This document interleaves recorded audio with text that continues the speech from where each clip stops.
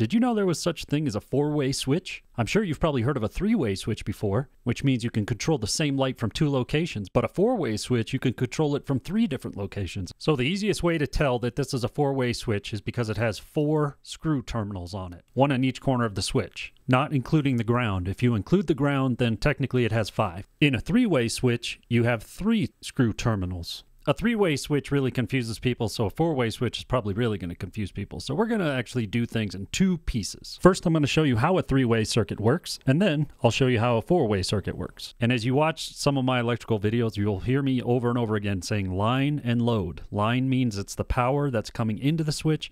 Load means it's the power going out of the switch. In order to have a three-way circuit, you have to have 2 three-way switches, one on each end, and then a light source. I've got the switches facing away from us for the moment so we can see what's happening. So at the first switch, we have the power coming in from the panel. We have the hot line in, which is the black wire, the white neutral, and a copper ground. So the line in wire will go to the black terminal screw on the first switch. To keep things simple, we'll have the neutral wire and the ground wire go directly to the next box. That leaves us with 2 exposed brass terminals on this first switch, and we are going to install what are called traveler wires to those. We'll install a black one between the 2 terminals, and then we'll install a red one between the other 2 terminals. So from the first switch box to the second switch box, there's a total of 4 wires. There's 2 traveler wires, a ground, and a neutral. That leaves the black screw terminal on the second switch available, and for that becomes our load wire up to the light, which normally would be black, but I'll make it orange just to keep things separated. And lastly, to complete the circuit, we need a neutral coming out of the light and connecting back to the second box, tie all our neutrals together, and then, of course, we need to make sure that each switch is grounded, so we'll just ground all those wires together as well. Are we having fun yet? I know it's sloppy, but stick with me. I'm going to show you how it works. Now, before I dive into exactly how it works, I want to change the way you think about a three-way switch. A three-way switch is less about on and off, and it's more about directing the current.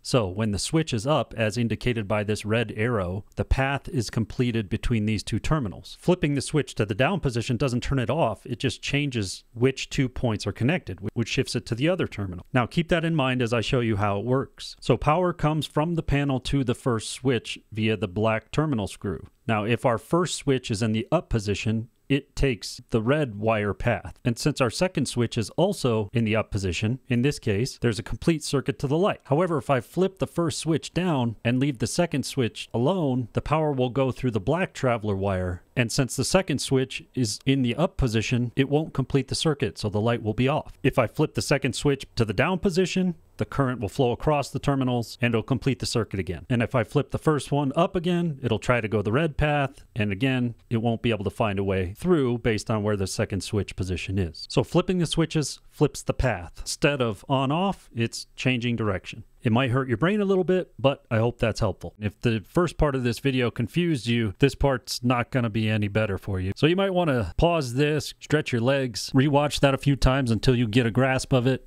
And I'm going to do my best. So the easiest way to tell that this is a four-way switch is because it has 4 screw terminals on it, one on each corner of the switch, not including the ground. If you include the ground, then technically it has 5. So I showed you how a three-way circuit works, and just to keep things clean, I've stripped away everything except for the 2 traveler wires and the line-in wire. You could just assume that the neutral and ground wires go from box to connect the circuit. And just like a three-way circuit, you need 2 three-way switches for a four-way switch to be involved. So the first switch on the circuit and the last switch on the circuit have to be a three-way. And you can actually put as many four-way switches in between as you want, but for the sake of this, we'll keep it simple. We'll just go with 1. And as you can see, I've got the 2 traveler wires that are coming out of the first three-way switch. I just popped them into the top 2 terminals on the four-way switch. Now in a four-way switch, instead of a single pair of traveler wires, there's 2 pairs of traveler wires. So we'll take a red one out of one of the exposed black terminals on the four-way switch and connect that over to one of the brass terminals on the last three-way switch. And then we'll take another black traveler and make that go from the black terminal on the four-way switch to the other exposed brass terminal on the three-way. It doesn't matter which traveler goes to which brass terminal because all it does is changes the path. But once again, that leaves the black on the three-way switch at the end as the load wire that goes up to the light. And then I'll throw in another neutral just so you can see that it's a circuit. Now we'll bring back our green gates that show us which way the terminals connect on the three-way switches, and I showed you how they alternate between points. Now let's look how the paths work on a four-way switch. On a four-way switch, when the switch is in the up position,